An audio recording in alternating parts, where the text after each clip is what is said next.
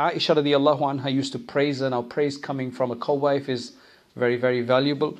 She actually said that إِنَّهَا كَانَتْ أَتْقَانَا لِلَّهِ وَأَوْصَلَنَا لِلرَّحِمِ, which means that she was one of the most God-fearing among us, one of the most God-conscious among us, and she was also one of those who were most particular about tying the knots of kinship, like keeping, with the relatives. It's a very, very important thing. As I said, we just spoke about that in the beginning, that's being lost today. Right? There's people who have not met their aunties for years, or their uncles for a long time, subhanAllah. It's really strange.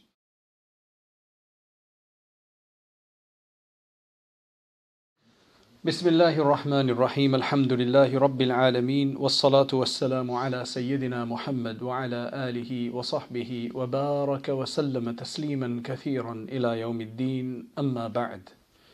قال الله تعالى في القرآن المجيد والفرقان الحميد: وامرأة مؤمنة إن وهبت نفسها للنبي إن أراد النبي أن يستنكحها خالصة لك من دون المؤمنين صدق الله العظيم. So dear sisters, Assalamu alaikum wa rahmatullahi wa barakatuh.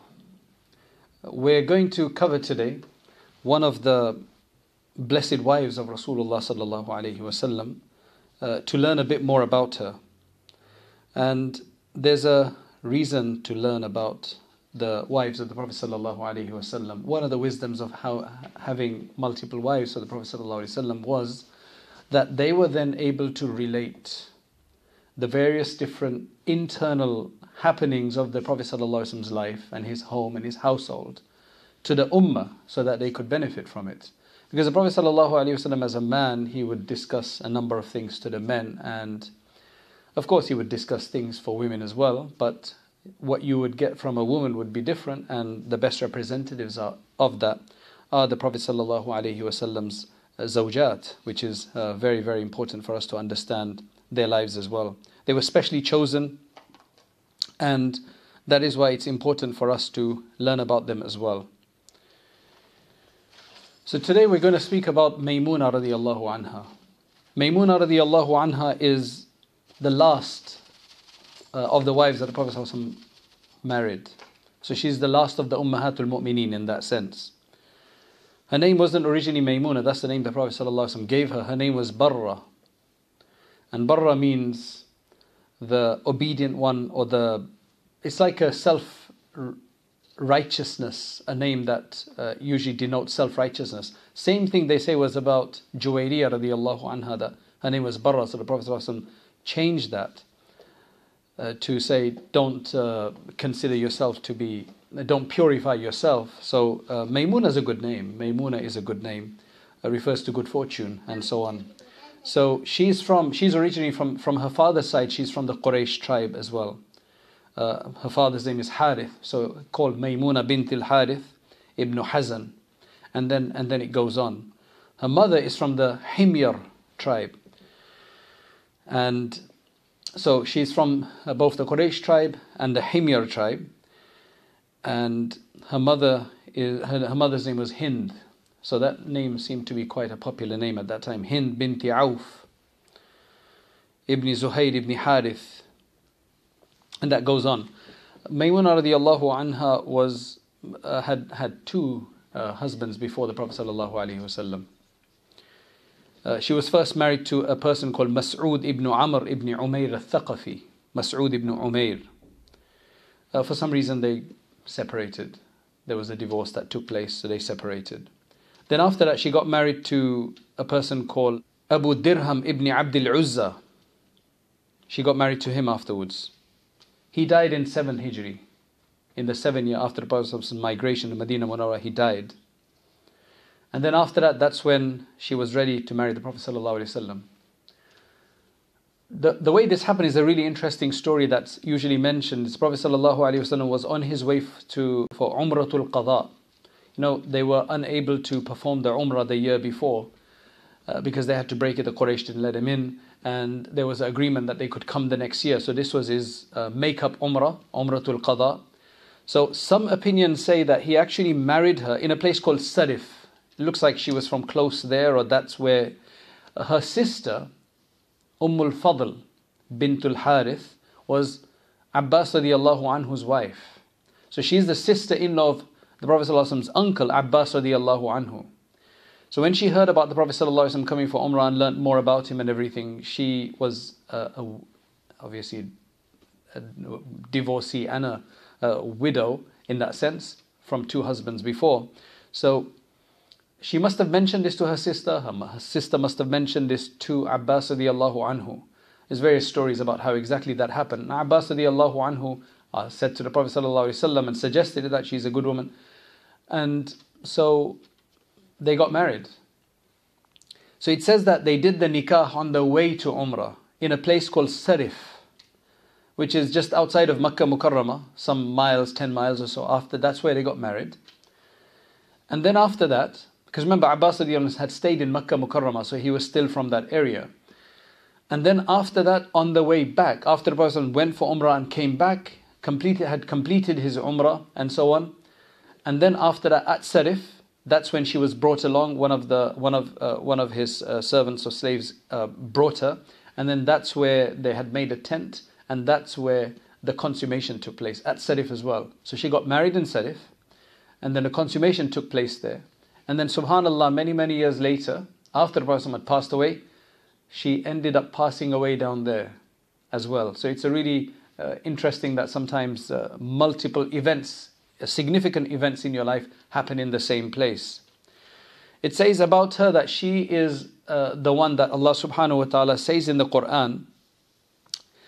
In the Quran, Allah subhanahu wa ta'ala speaks about those women who have gifted themselves to the Prophet sallallahu alaihi wasallam. The verse that I read at the beginning, وَامْرَأَةٌ مُؤْمِنَةٌ إِنْ وَهَبَتْ نَفْسَهَا لِلنَّبِيِّ إِنْ أَرَادَ النَّبِيُّ أَنْ يَسْتَنْكِحَهَا خَالِصَةً لَكَ مِنْ دُونِ الْمُؤْمِنِينَ. So any woman who gift themselves to the Prophet sallallahu alaihi wasallam, if Allah's Messenger wants to marry them, he can. He can. That's kind of the gist of what we're saying. So she was quite excited when the Prophet ﷺ accepted her in marriage. She said, I don't want anything. I don't want anything.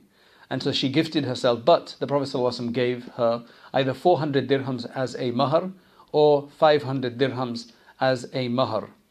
And nowadays we're actually now encouraging, rather than mahar Fatimi, we're actually encouraging the mahar, the dowry of the wives of the Prophet ﷺ, because that happened multiple times. And that's pretty agreed upon in terms of the figure there. While the mahar of Fatima radiallahu anha obviously happened once.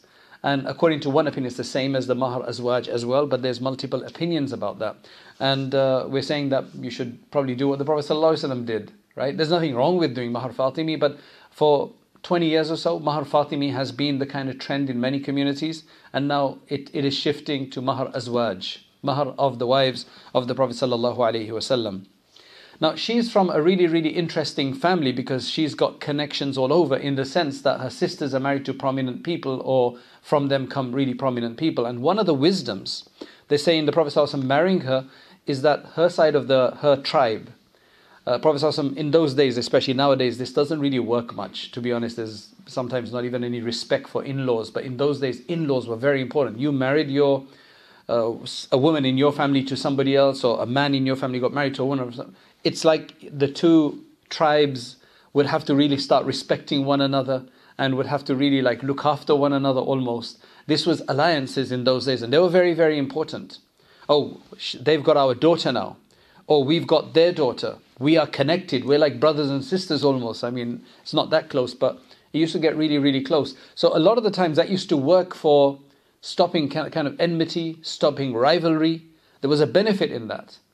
There was also benefit in doing that in terms of just, if you wanted to dominate, then you strategically got married into, or yourself or your children or your brothers or sisters or somebody got strategically married in different tribes. They're all on your side now. So your side now dominates over the other side. I don't know. I don't think much of that remains. There's very few people who actually respect this now and would go all out for their... I mean, it's still there to a certain degree, but in this postmodern world we're living in, with individualism and so on, and selfishness pretty much. People just care for themselves. They don't even care for their own parents anymore. So, I mean, who cares about an in-law anymore? And I'm not saying all the tribes in the world were like that. Some tribes aren't like that. weren't like that. But I think in many cases, especially the Arab tribes were definitely like that. The Turkic tribes were like that. And a number of other places, that is exactly how it used to be. So there was a certain benefit. Now, she had some brothers, she had some sisters that were entirely her full brothers and sisters, meaning their father and mother were the same, Harith, and the mother were the same. And some of them were just her mothers, just shared in her mothers, in mothers and not in the fathers. So they were her half sisters. So her full sisters, one was al-Fadl, whose name was Lubaba al-Kubra. Al-Fadl Lubaba al-Kubra, Bint al-Harith, who's the wife of Abbas ibn Abd al-Muttalib radiyallahu anhu. Then she had a Lubaba al-Sughra. So that was a tradition of the time as well, that they had the same name and called one the elder and called the other one the younger. So if you really like the name Fatima, for example, so you call the older one Fatima al-Kubra and the younger one Fatima al-Sughra. I mean, it might create a bit of confusion, but they did it. So one was Lubaba al-Kubra and the other one was Lubaba al-Sughra. Lubaba al-Sughra's name was, you'd probably know, Asma. Her name was Asma bint al-Harith. She was the wife of Walid ibn al-Mughira. And from that you should figure out that that's Khalid ibn al-Walid's mother. So she's got one nephew, Abdullah ibn Abbas. She's got another nephew, meaning Maymuna radiallahu anha has one nephew, is Abdullah ibn Abbas. The other nephew is Khalid ibn al-Walid radiallahu anhu. And she had others which you won't, people don't know, they're not as well known. Then she's got other sisters who are just her mothers, who are just share the mother, and that's Asma binti Umays. She's well known. Asma binti Umays. She is her sister, but half sister only. She was the wife of Ja'far ibn Abi Talib. So they've got a son called Abdullah ibn Ja'far ibn Abi Talib, and Awn. That's another one of her sons. So that's two other nephews that she had as well. Now there's a famous story that once Abdullah ibn Abbas, her nephew, wanted to see how the Prophet spends his night. So it's a famous Sahih narration that he wanted to see how the Prophet, what he does at night and what's his worship and so on. So he asked his aunt Maymuna radiallahu anha, can I come and spend the night with you guys? So he did that. And then he explains exactly what happened. The Prophet went to sleep, and then after that, he got up, and then there was a water skin where they used to store water. So he went, opened that, he did wudu from there, and then I watched, and then so on. And then he started his prayer, and I joined in. I was on the wrong side. He pulled me to the other side and gives this whole description. So that was an interesting kind of adventure of his, or actually inquiry of his, really. I mean, he got the ability to do that because she was his auntie, so she could do that. She, as I said, she was very particular about the sunnah, and you could tell from her narration, she's got a number of narrations to her name, a number of hadiths to her name, and a number of them are related by Imam Bukhari and Imam Muslim as well. So in Bukhari and Muslim, she has 6 narrations altogether. Muslim has transmitted 5 and Imam Bukhari has transmitted 1. And altogether there's 13. Those are individually what only Imam Bukhari has. There's 1 that only Imam Bukhari has. There's 5 that only Imam Muslim has. But then in addition, those that they add as well in total, that they both transmit in total, is about 13 narrations. So she used to obviously vocalize and teach others. There's a number of Sahaba who have studied with her. A lot of them were her nephews, so they managed to get a lot of knowledge from her, being with the Prophet ﷺ. She was there with the Prophet ﷺ for the last 2.5, 3 years, because she got married in the 7th year of Hijrah. So she's obviously the last of the wives that the Prophet ﷺ married. On one occasion, one of her servants had gone to Abdullah ibn Abbas radiallahu anhu's house to maybe give something or bring something. Her name was Badiya. She went to Abdullah ibn Abbas radiallahu anhu's house, and she noticed that the bedding for the couple was separate. So his is on one side and his wife's is on the other side. So she came back and reported this to, she thought maybe they've got some problems, so she reported it to the aunt that maybe you can sort it out or something like that. It wasn't just gossip, right? There was probably a reason for that. So when Maymuna radiallahu anha found out actually that Abdullah ibn Abbas radiallahu anhu thought that he had to stay away from his wife in menstruation. So it was a misunderstanding. She corrected it. She said the Prophet ﷺ used to sleep with us. In fact, on another occasion, Abdullah ibn Abbas' hair wasn't combed. She said, why are you in this disheveled state? He says, oh, my wife has not been able to comb my hair because she's on her menses or something. He said, we used to do that with the Prophet ﷺ. The Prophet ﷺ, in fact, when we were on menses, he would actually have his head in our lap, right? And he would be resting there reading the Quran. And there's nothing wrong with that. So she used to correct a lot of wrongs in that regard as well. So that's pretty much what is known about her life, because I guess it was just the last 3 years, and there's the others were for much longer. But that's what's known from there. And we've learnt of the various different benefits that brought. Aisha radiallahu anha used to praise her. Now praise coming from a co-wife is very, very valuable. She actually said that إِنَّهَا كَانَتْ أَتْقَانَا لِلَّهِ وَأَوْصَلَنَا لِلرَّحِمِ, which means that she was one of the most God-fearing among us, one of the most God-conscious among us.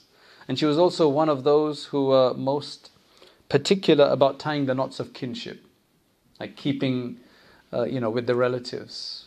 It's a very, very important thing. As I said, we just spoke about that in the beginning, that's being lost today. Right? There's people who have not met their aunties for years, or their uncles for a long time, subhanAllah. It's really strange. So there you go. We ask that Allah subhanahu wa ta'ala reward her abundantly, elevate her status, and that we can learn from the likes of her and the other azwaj of the Prophet sallallahu alaihi wasallam. She used to take loans sometimes for fulfilling a certain purpose or whatever.